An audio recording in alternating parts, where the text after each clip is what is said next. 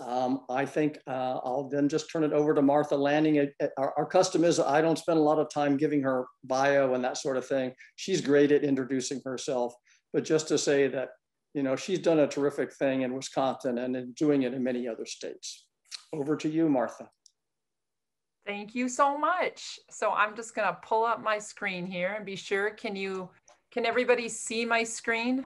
Yes. Ah, fabulous. Okay. So I'm Martha Lanning, and I want to kind of take a step back and just share with you how I got started in all of this. So I'm actually from business and community development, but Scott Walker was destroying Wisconsin, as you all know. And so I was inspired to run for state senate back in 2014. And I was told that I just needed to close a 2-point spread. I did 7% better than the top of the ticket. So you'd think that I'd be Senator Lanning, but I learned the next day that I'd lost by 20%. It was a huge shock to me. And I started pulling on my business experience, getting stats and things, and learned how important a strong Democratic Party is. Because what happened to me was that I learned that while I was focused on getting those independents or getting the people right there in the middle to vote for me, we didn't have a statewide program or even a program in my community that was going to get the Democrats to turn out. And this is a little graph, and I apologize that both lines are red. That just happened to me today.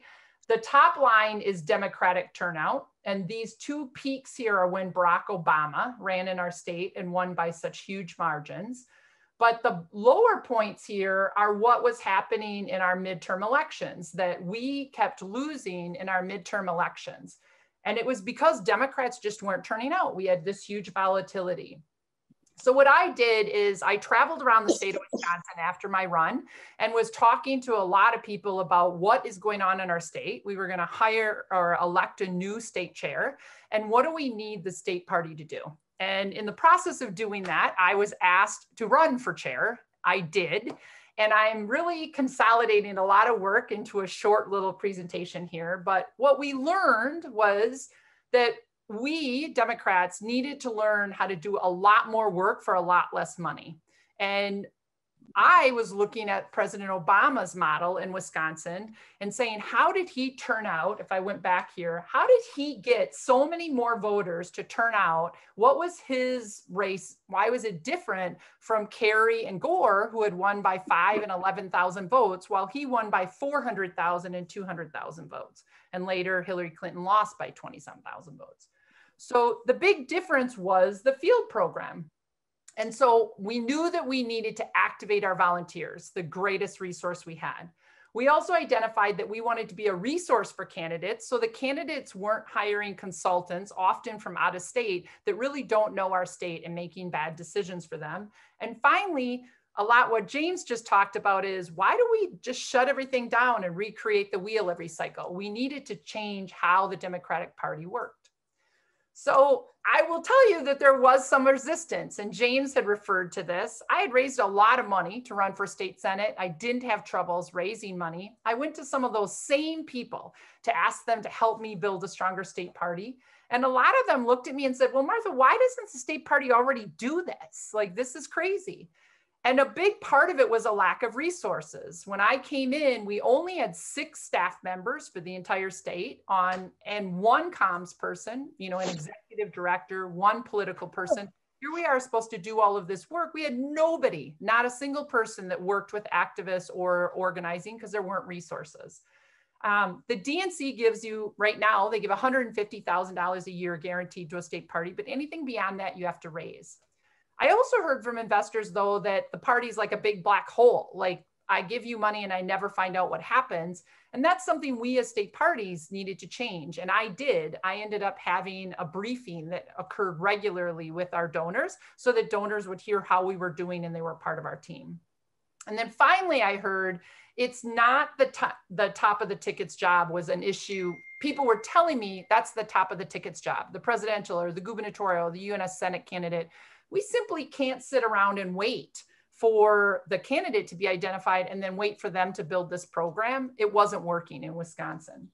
So what we did is we did a lot of things, but this is the most important one is we went back and launched Obama's neighbor to neighbor program. So we wanted to build teams all over the state of Wisconsin that were trained to independently organize about whatever issue you wanted. We had some that were organizing picketing Paul Ryan's office. We had some that were organizing about water quality or sand fracking or building a new school. Whatever they wanted to organize, we took our staff, our organizing team, we had hired 5 regionals, we had a constituency outreach and a youth director, and then a state organizing director that supervised all of them. We worked with them to just build teams and to have the staff teach people how to target, how to organize, how you're going to do follow-up calls to be sure people show up for your activities.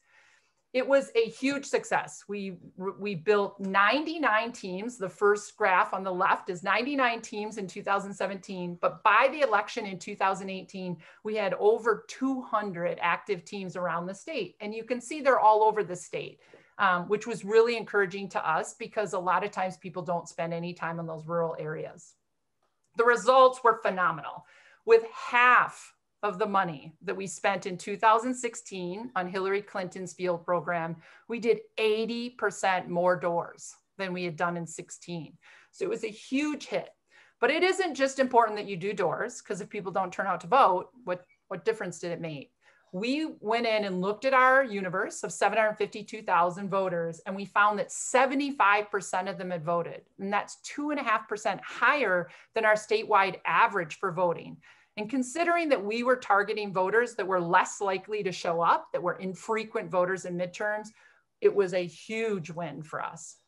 I have some other stats on here, but one of my favorite ones is because we were using this organizing team model and we weren't hiring staff, we could have them all over the state and in areas where we didn't have a lot of activity happening. The 19 reddest counties in all of Wisconsin gave Governor Evers his win margin. They increased Democratic votes by enough to give him his win margin. Now, all but one of those were counties we would have never put staff in. And had we not built these organizing teams and supplied them with this valuable information, we wouldn't have won. And so it was just a huge hit. When I left being state party chair, I handed off to Ben Wickler, who's done a phenomenal job, but I wanted to go out and start taking our program and be sure that other states could have it. And so we launched the State Party Advancement Network in December of 2019, just after I had left. And we just asked the state parties if they had a proposal about something that they wanted to do. We worked with 9 states last year.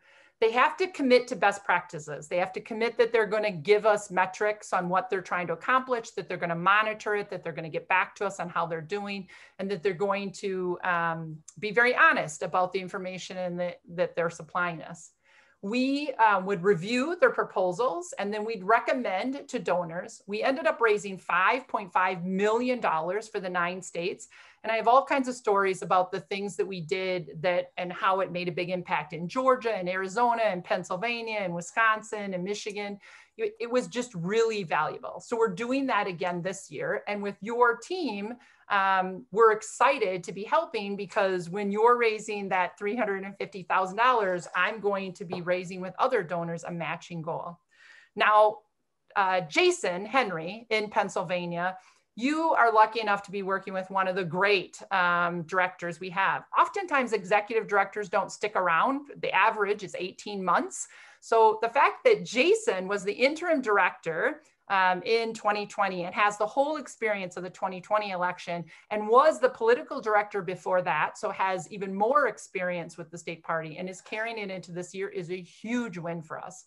On top of that, I've really enjoyed working with Jason because he identifies what a problem would be that, hey, we're going to have candidates taking our regional directors away because they need help for things and we're not going to be focused. So we should start a whole different group of organizers and rods that would be totally focused to grassroots organizing. I love that. He's honest about what's going on. And I know he's the right guy for Pennsylvania. So I'm going to introduce him now and stop sharing here.